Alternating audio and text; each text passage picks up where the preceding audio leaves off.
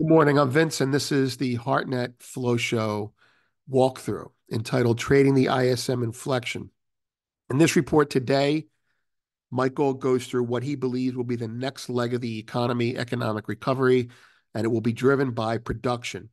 The ISM is the Institute of Supply Chain Management, I should say, and their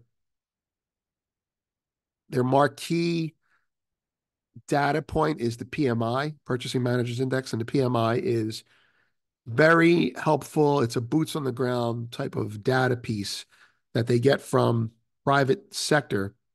It gives them an idea from pricing, from inventory management, from employees, from cost of goods. It gives everything as well as insights into where they think the trends are going. These managers, and it has been very important over the years, but he believes it's going to be very important going forward from here. It will drive the market higher if the market is to go higher.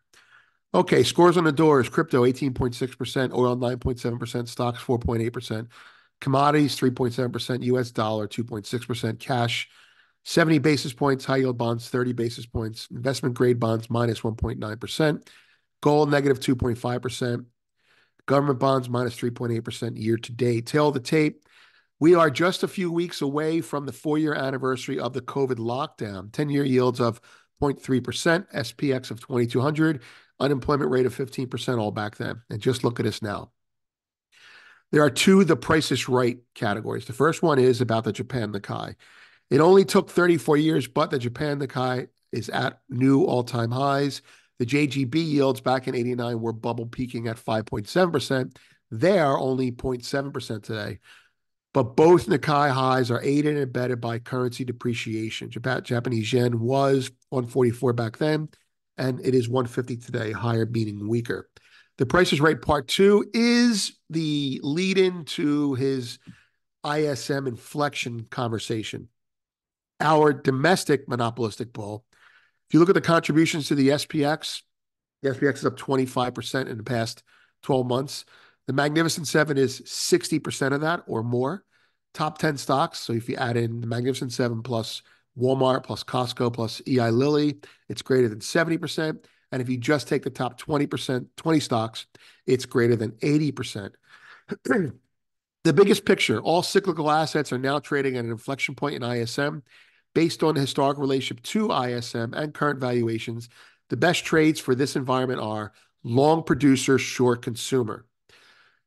And those are, in 2024, commodities, mercantilist stock indices, the KOSPI, the OMX, the DAX, and emerging markets ex-China. Also, cyclical assets not yet discounting an ISM jump to 5560, table 1.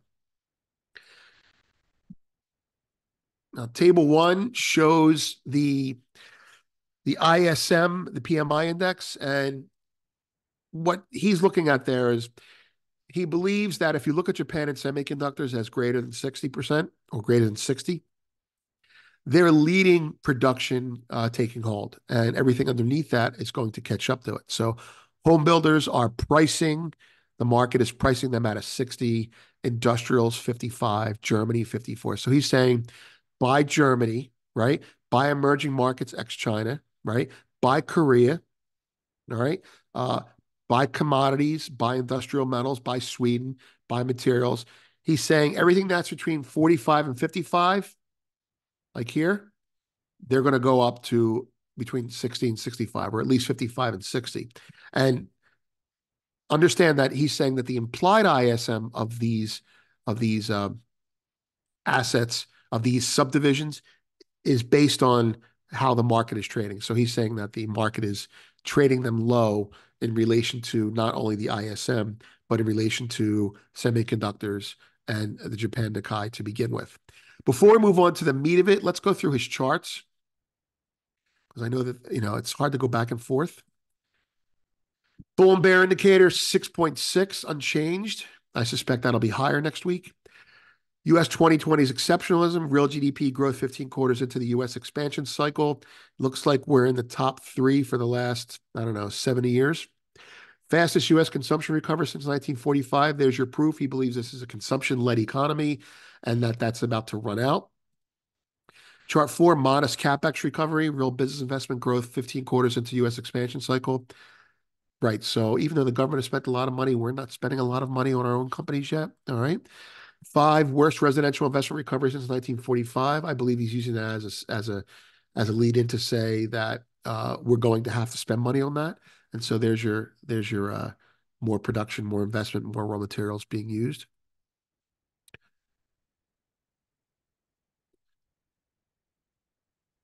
U.S. consumer strong versus global producer weak. He's saying that global production is low, but we're still hiring a lot of people. So that's why we have consumption, and that these are going to narrow. Order inventories implied ISM to inflect higher. Okay. The ISM is behind new orders. So the ISM manufacturers PMI needs to go up because the ISM new orders and new orders versus inventories is already going up. So there's new orders being placed, and the manufacturers have to start making things. Chart 8, EMX China discounting ISM at 54. Okay. DAX discounting ISM at 54. So these are basically graphic representations of that data point. Industrial discounting ISM at 55, and materials discounting ISM at 51. Japanese stocks are already, they get ahead of the market, he's saying. Japanese stocks are already discounting a big jump in ISM. Semiconductors are already discounting a big jump in ISM, but note they are in a different AI-driven cycle, right? So there's going to be probably some attenuation from that. Next chart. Small businesses signal price pressures in coming months. Yes, prices are going to go up again. That's PMI stuff. Chart 15, fastest start to the year for money market inflows. I don't know what to make of that. Let's see what he says about that. Longest streak of inflows to investment grade bonds since 2021. If you remember last week, he said big tech stocks and investment grade bonds are the new safe haven for investment. Chart 17, largest weekly inflow to small caps since June 22. All right. Well, there we go. Let's go back to the report. That's the meat of the charts. Weekly flows, you can take a look at those year to date. I want to go to the Bank of America Bull and Bear indicator. It stays at 6.6 as stock market breadth is and lower FMS cash allocation are offset by higher hedging, S&P 500 and US dollar. So basically saying the 6.6 that we had last week remains unchanged this week, but it will probably go up next week based on the performance this week. Now we get into the meat. US 2020's exceptionalism, driven by US 2020's